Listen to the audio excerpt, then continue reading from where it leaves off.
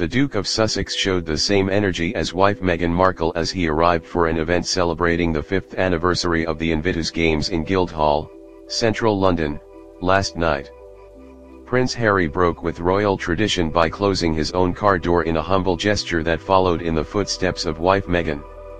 The Duke of Sussex, 35, was chauffeured to a bash celebrating the 5th anniversary of the Invictus Games at Guildhall, central London, yesterday. Harry was pictured exiting the vehicle himself instead of delegating the task to a member of the royal household, flouting the usual protocol for such events. Observers pointed out that he appeared to be twinning with wife Meghan, who opened and closed a car door while arriving at the Royal Academy of Arts in London last year.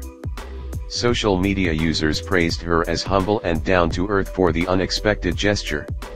"No stuffy airs and graces with the Duchess, love her for it," one social media user said at the time. Fan account at Harry_Ann_Meghan_updates pointed out Harry's exit on Instagram, saying, "Wow, same energy" under snaps of the pair side by side. The prompted one social media user to say that Harry was twinning with his wife. Posting images of the move on Twitter, one commented, "Archie's dad looking handsome. Oh, and he closed the door himself. How about that?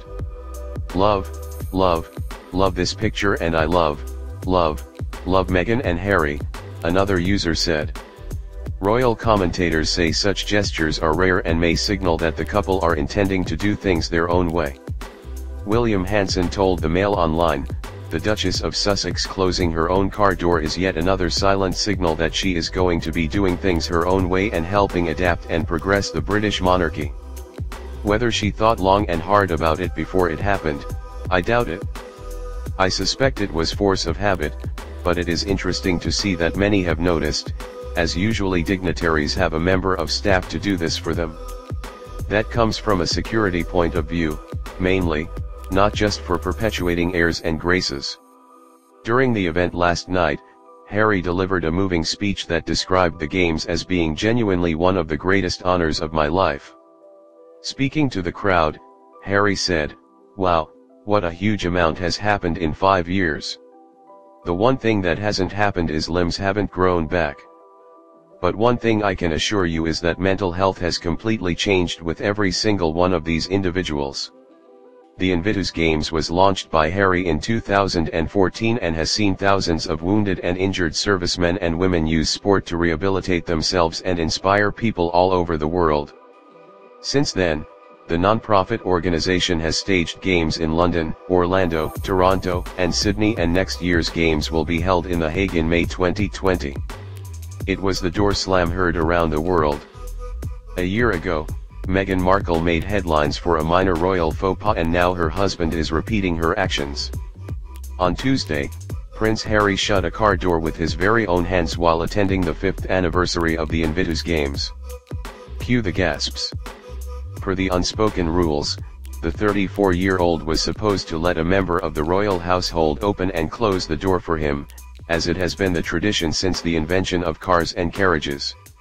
So, of course, royal watchers were up in arms over the Duke of Sussex seemingly flouting royal traditions, especially in light of the controversy surrounding him and his wife. However, fans of the famous couple are praising the gesture as a sign of Prince Harry's humble nature. The controversy surrounding this latest break in tradition is a sign of the intense scrutiny Meghan and Harry are under. While Kate Middleton and Prince Harry tend to also push the boundaries of royal protocol, their actions don't draw nearly as much attention as Meghan and Harry do. Most recently, the pair drew ire after they took a trip to France on Elton John's private jet. The self-proclaimed environmentalists were criticized because, just a week prior, Harry stated that they would only have 2 kids in an effort to conserve the resources the Earth still has. "I've always thought, this place is borrowed. And, surely, being as intelligent as we all are, or as evolved as we all are supposed to be, we should be able to leave something better behind for the next generation," he explained. These statements came off as entirely hypocritical since flying in a private jet is very harmful to the environment.